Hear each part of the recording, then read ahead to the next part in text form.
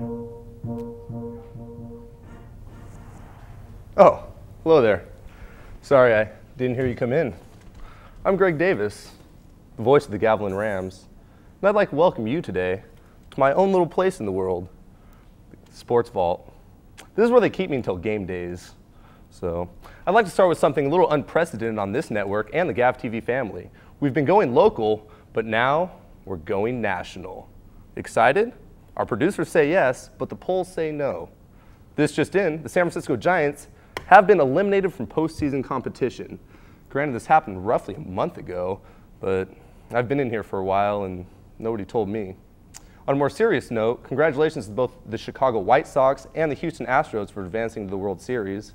This will be the 101st World Series contest played, and you can check out Game 1 this Saturday night on Fox. The official News and Views prediction, Chicago in 6. We have hockey. After a season's hiatus, the players and owners figured it out, and we have hockey. Yes. Unfortunately, the Sharks, who started the season with a loss, have gone just 3-2 since opening night. They got romped last night in Minnesota against the Wild and looked a bit more like goldfish, losing 6-1.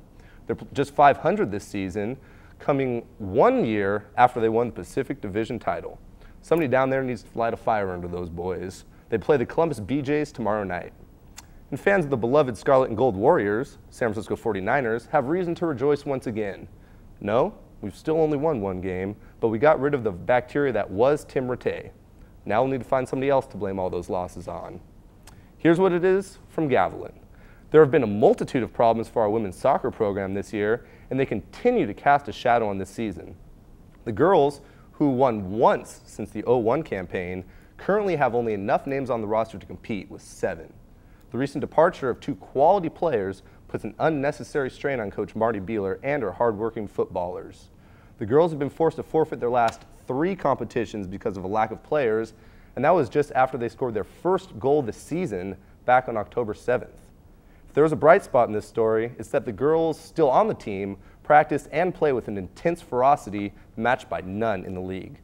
A plea from the athletics department. If you're a woman watching this broadcast, come play soccer. And volleyball. The team has gone winless since its home opener back in September, but they continue to play hard and work towards more victories. Coach Stephanie Pascucci has gotten her first-year club into form, and they will be tested tomorrow night, the 21st, at home against Ohlone College. Good luck to the ladies. And now, for an in-depth portion of our show, it's the game of the week. Last Saturday night, after a bye week, the Fighting Gavilan football Rams took the field, that's San Benito's field in Hollister, for an extremely exciting and entertaining conference opener against visiting Anza College. Anza's record mirrored that of the Rams, 1-4, and the Rams had the home crowd and a whole week of rest to get prepared for the game. Remember, this is conference play, and every game counts. Frankie boy, could you roll that tape, please, for me? Virus under center. When it comes up, it's Burgess going to be in Rams motion. red, Dons in white. There's Early a in the fumble game, on the yeah, snap. second possession, and the snap is fumbled deep in Ram territory. Anza would recover with magnificent field position and promptly run the ball in for a score. That set up this play, one that would be most crucial later in the contest. A Don point after try is partially blocked at the line and falls short. That makes it 6-0 Anza early. On the next Ram possession, that's quarterback Matt Virus dropping back to pass. And he will let loose an ill-advised pass that's picked at the 40-yard line by the Anza defense. Yeah, there he is. A strong Gavilan defense would hold Anza, but the next time they got the ball back, well, there's Virus under center again, and he apparently didn't want the ball back. Puts it up for grabs again, and it's picked off back at the 20-yard line. Ouch. Dons drove to the Ram 25, but that's as far as they would get. And this is the play that stopped him. That's big number 91 on the defense, who knocks the ball loose, and the Rams would recover at their own 20-yard line. Big defensive play for Gavilan. A few plays later, after Gavilan couldn't go anywhere, the punt unit is called in. But fire, fire! The ball snapped over the punter, and he makes a heads-up play to throw it out of the end zone just as he's hit. Safety for Anza, and it's 8-0 Dons. On the ensuing drive, the Anza quarterback Garfield drops back to pass. He looks deep and he bombs it to number 16. That's Ed Vicksaw on the outside, and he's in for the touchdown, making Gavs deficit 15. It would be the last points Gavs D gives up all game. Later from the 2, there's Garrett Burgess, who steamrolls his way into the end zone. That cut the lead 15-7 with 25 seconds left to play in the half. Ensuing kickoff, however, disaster strikes. And he's wearing number 4. Yep, there he is. And pretty much you're going to need a Ferrari to catch that kid. 90 yards to the house. De Anza lead 22-7 at halftime. Coming out of the locker room and down 15, the Longhorn sheep of the Pacheco Valley heed their sacred bull's horn and set the tone for the rest of the game. There's quarterback Garfield back to pass, and he throws an interception to number 24, Xavier Zabalos, who takes it across midfield. A few plays later, there's quarterback Matt Virus again. He's back to pass, and he lets one loose over the middle. This one, beautiful diving catch brought in by Shane Butcher. Virus from the gun, next play, he fakes a screen underneath, and he goes long, unloads to Butcher near the end zone, and it's a 50-50 ball. This one would be ruled, however, an interception for De Anza, and the ball is placed at the 1-yard line. The Rams defense sacked up on the next play and bowls over the Dons into their own end zone for a safety. That brings the score up to 22-9 Dons.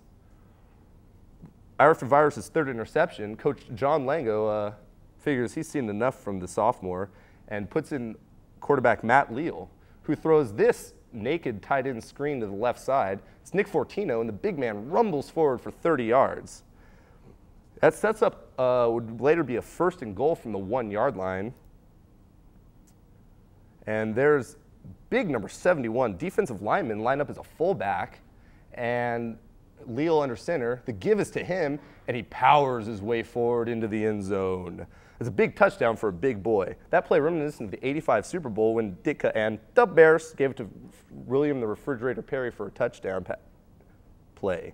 It's great coaching by Lango. PAT is good, and it's 22-15. 10.5 to play in the game, and actually there's only 2.5 to play in the game, and that would be the score that sealed the deal for Gavilan. Mentioned the missed PAT earlier. After Gavilan's made PAT, they go up 23-22 for their first lead of the game. This one's not over yet, though, and a low snap, Garfield able to scramble away, and he unloads it over the middle. That play is complete for a 1st down. The Dons bench is going wild over there. Sensing some blood in the water, on the very next play from the Dons, and quarterback Garfield wants it all. Deep play, but it's broken up by number 41 of the defense, and that brings up a 2nd down and 10. From the 43-yard line, it is completed over the middle. Whoop. It's not enough to move the sticks, however, which brings up 3rd down and 2. And there's Garfield out of the shotgun, but he cannot handle the snap. And blitzing Ram, that's Bradley Niles, number 44, makes him pay for it. Loss of 9 yards on the play. A false start makes it 4th and 15, and this play for the game. Pressure from the outside, and it's deflected. That would seal the deal for the Rams, and they win their first conference game of the season.